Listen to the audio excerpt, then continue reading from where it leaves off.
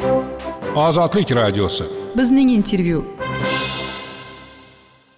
Toshkent shahrining Olmazor tumani prokuraturasi ayni tuman hokimi muovini Abdurasul Vahobovnning Kun.uz jurnalistlariga tajovuz qilgani bo'yicha tergovga qadar tekshiruv harakatlari nihoyasiga yetkazilgani va Vahobovning harakatlarida jinoyat alomatlari yo'qligi sababli Jinoyat protsessual kodeksining 83-moddasi 2-bandiga asosan jinoyat ishi qo'zg'atishni rad etish to'g'risida qaror qabul qilinganini bildirdi.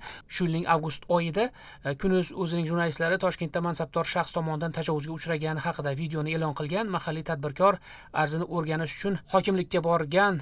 Jurnalistlar videoda Olmazor tumani hokimi o'rinbosari Abdurasul Vahobovning tajovuziga uchragani aks etgan. Kun.uz iddaosicha mansabdor shaxs tahririyatga tegishli shtativni sindirgan.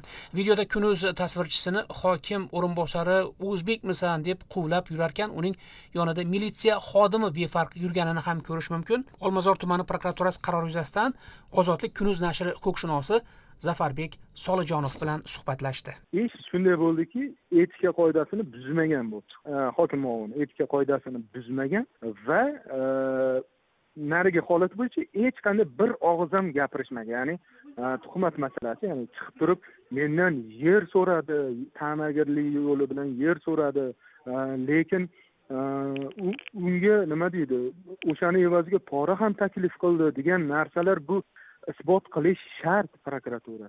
Agar isbot qilmasa, bizi jurnalist javobgar bo'lish kerak bu holatda. Buni ham hisobga olish kerak. Endi nima bo'ladi aka, jamiyatda nima bo'ladi aytaymi men? Endi tuman hokimlari, o'rinbosarlari xohlagan jurnalist bilan xohlagandek gaplashadi. Bu Kun.uz bu davlatga, bu xalqqa yaxshilikdan boshqa narsa bermadi. Faqat yaxshilik berdi. Faqat yaxshilik berdi. Yaxshilikdan boshqa narsa bermadik biz.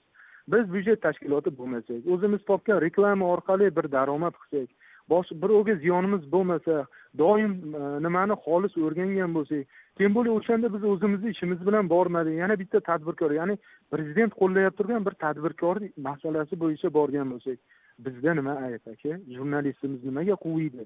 Nega shtativlarimizni nima qilib tashlaydi? Endi o'shanda videoda, demak, videoda yana bir holat kuzatilganda, militsiyani harakatsizligi e'tiborga tushganda, militsiya harakatsiz bo'lgan. Bu bo'yicha qandaydir xulosa chiqardimi?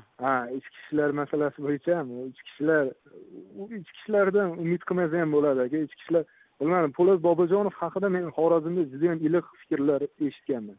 Oldingi ish joyida ham boshqa masalalar bo'yicha. Lekin hozirgi kundagi ichki ishlarga men ochiq ishonmayman. Chunki Qashqadaryoda o'sha o'zini yoqib yorganda ham yoki uyi buzilayotib turganda, o'sha buzib tashlashib turganda ham, kiranga nimaga chiqasan?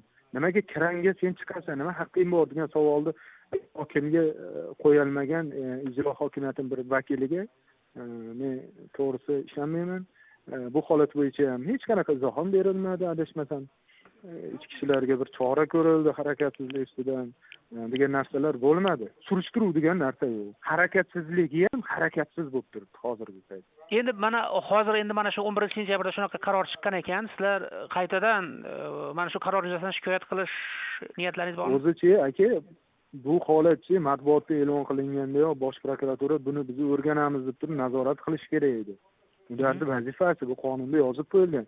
Biz albatta chiqib, xat qilib, u qilib, bu qilishimiz shart emas. Kelib o'rganish kerak ular, byudjet tashkiloti-ku. Lekin bitta narsada aka, biz jurnalistlar, lekin endi oddiy xalq tasavvur qilib ko'ring. Kun.uz nashri ҳуқуқшуноси Zaфарбек Солижонов bilan suhbat edi.